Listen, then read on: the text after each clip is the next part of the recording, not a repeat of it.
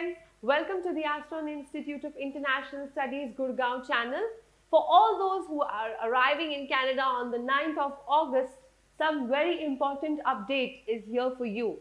For all those who are non-vaccinated, they have to go under a 14-day quarantine, specifically 3 nights registration at the government-authorized hotel followed by 11 days of quarantine. With a negative report, only then they can step out. Post to that, they will also get a second kit which will be followed by self-administration within 8 days of arrival.